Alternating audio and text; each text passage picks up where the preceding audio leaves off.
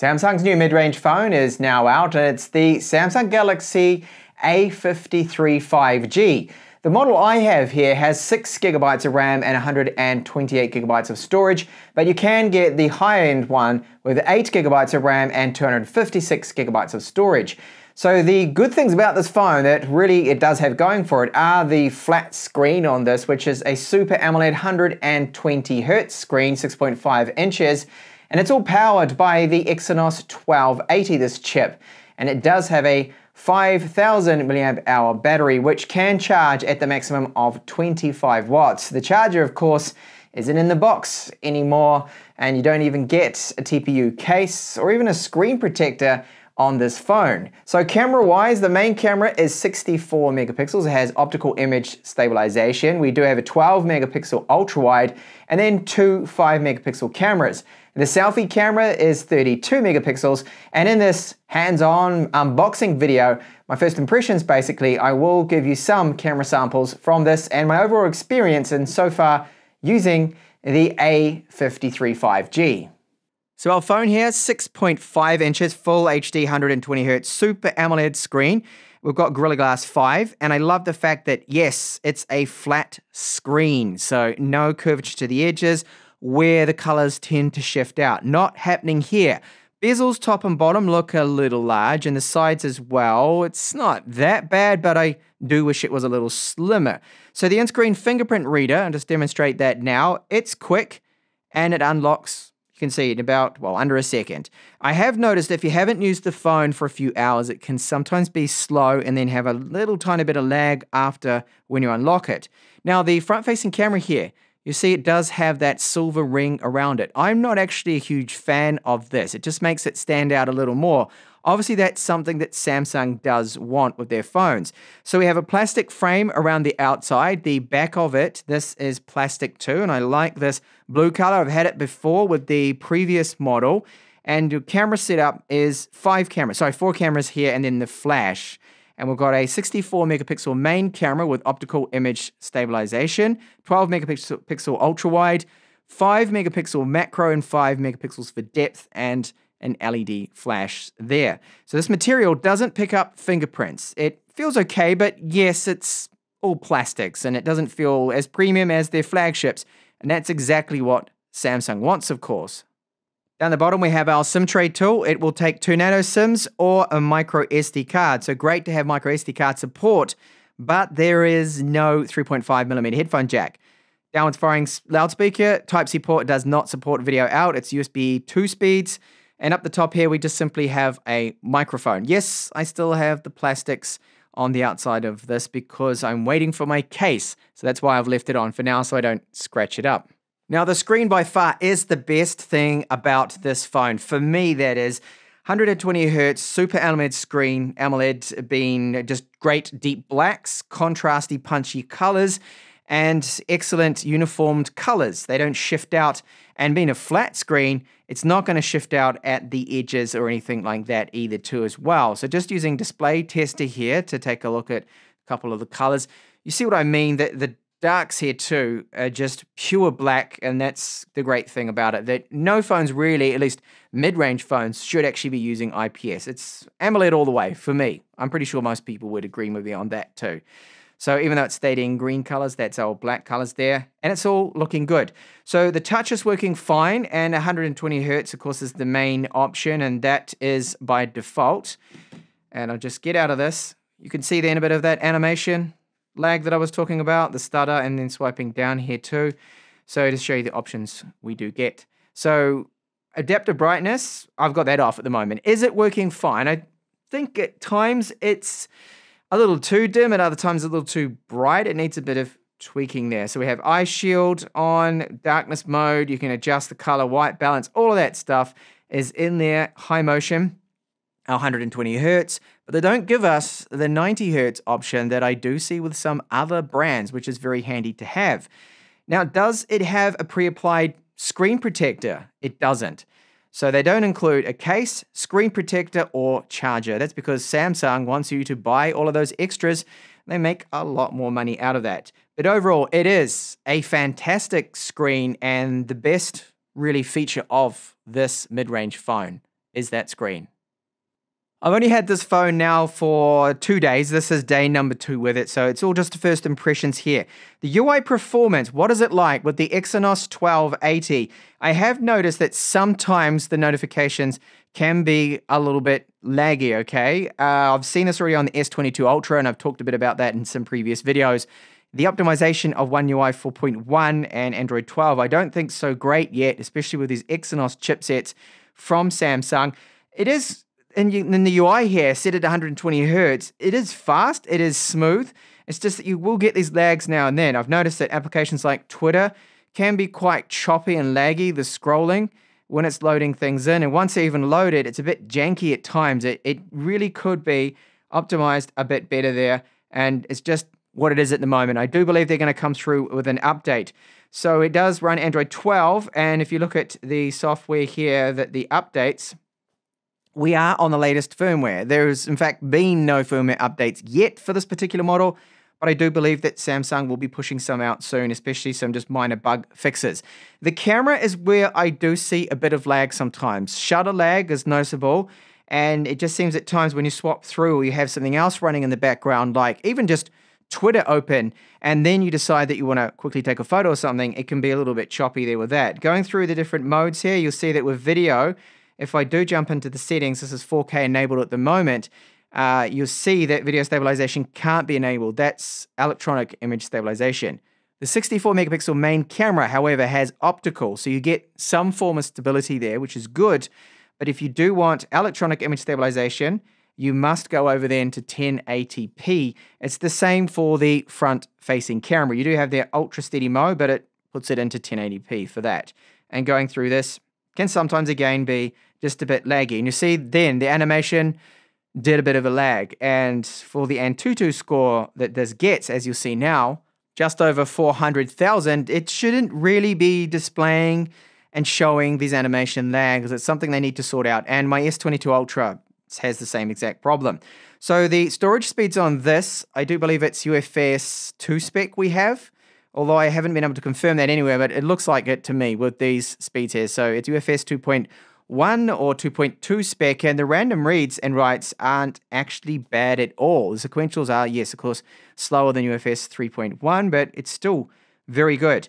Now, the charge time, unfortunately, I don't have an exact time it's triggering out on here, but it takes just over 2 hours to fully charge the 5,000 milliamp hour battery at 25 watts. So it doesn't support 45 watts, it's only 25, and we have other phones that I commonly review, especially from Xiaomi, that charge a lot quicker. And I've got one up and coming that charges actually at 120 watts for around a similar price tag, in fact, cheaper than this, which is good. Oh, that was just something I pointed out, is that the audio bit rate with the video files is reasonably good, so 256 kilobits per second, and most other manufacturers use 128 or even 96, so that's one good area with Samsung. The microphones and audio quality have been good.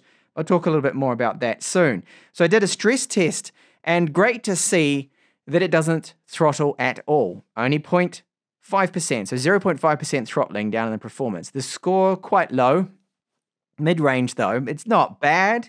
This is the extreme test here, which should get it really hot, and it just gets kind of warm. It's nothing at all. Even when gaming, it just gets warm. So great there with the thermal throttling. It does have a pass here with safety net status, which is good. And we do have a Widevine level 1 cert with this particular model here as well. And Camera 2 API, unfortunately, is limited. Okay, we really want to have full support here, or level 3, for things like Open Camera and then Gcam ports if you were going to be using them on this phone. Well, you might run into a few problems there. So hopefully that later will change there. Loudspeakers on this model are surprisingly good. I think the volume's definitely there with these ones. And of course, you don't have 3.5 millimeter, which is bad. Okay, I really wish we still had the analog audio out, would be great, but it's gone. I think it's just gone completely, at least with their mid-range. Here with Samsung, it's gone. Okay, other brands do have it, but we don't here. So earpieces up the top also doubles as a loudspeaker. Call quality with this phone is fine. It does have active noise cancelling for the microphone, so it tries to remove some of the background noise when you're placing calls. Good, and it gets a thumbs up from me. Microphone quality, I've called myself and listened to it. I think it's fine, it's good. No problems there at all. And there's a downwards firing loudspeaker here. So I'm going to play a sample now, track from one of my videos at 100% volume, where you can hear that there is a tiny hint of bass and the volume overall is good, and I like these loudspeakers.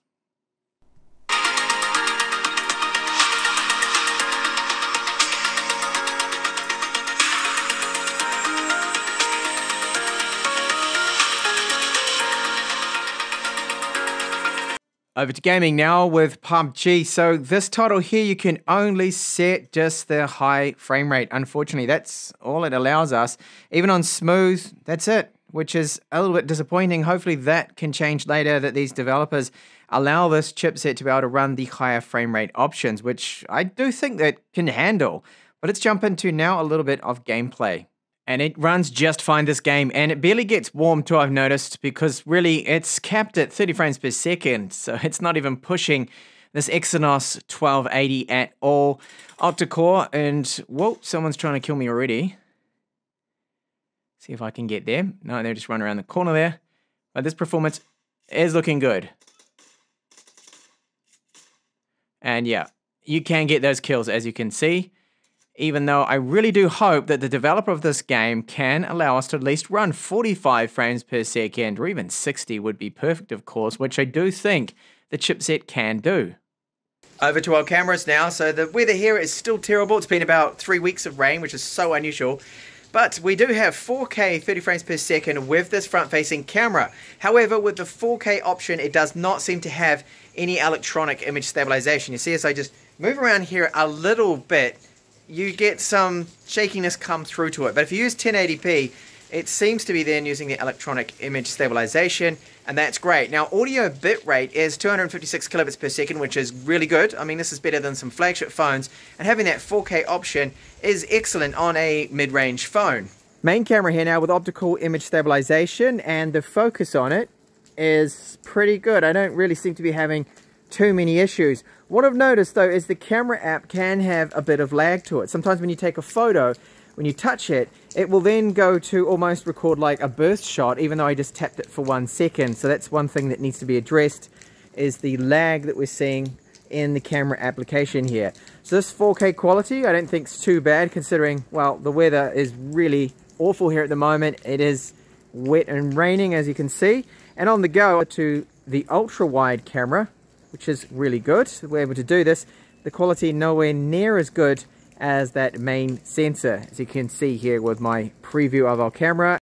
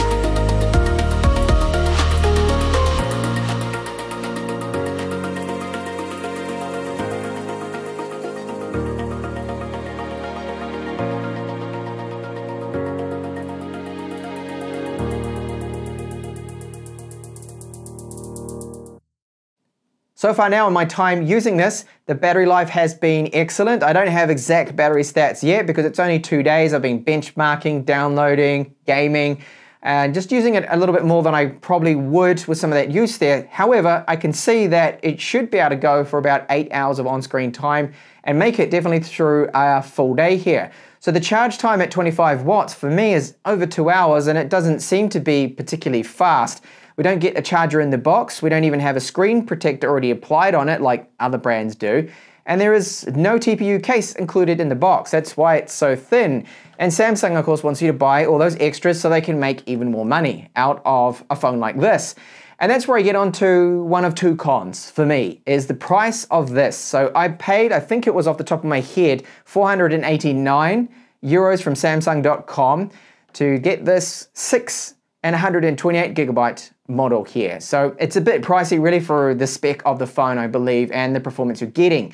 That's where I get onto the second con, is the performance. That I notice that the UI can sometimes be a little bit laggy, and there's a few stutters here and there with the animations. The camera app can be quite laggy at times too, which is a bit disappointing. So clearly to me, Samsung's got a bit of work to do with the software to improve things. And that in general has been my experience with Android 12 phones, that most of them are buggy, there's always something going on there, and One UI 4.1 so far has kind of been like that, a little bit disappointing. But it has the potential to be a very good phone once they iron out the bugs. I think the hardware is definitely there. It's all about that great screen on here. Build quality is good for what it is. And I actually do like this phone. I think it's great. Just bring that price down a little bit, Samsung. So thanks a lot for watching this video. I'll probably have some follow-up videos with the A53 5G, if there of course is interest.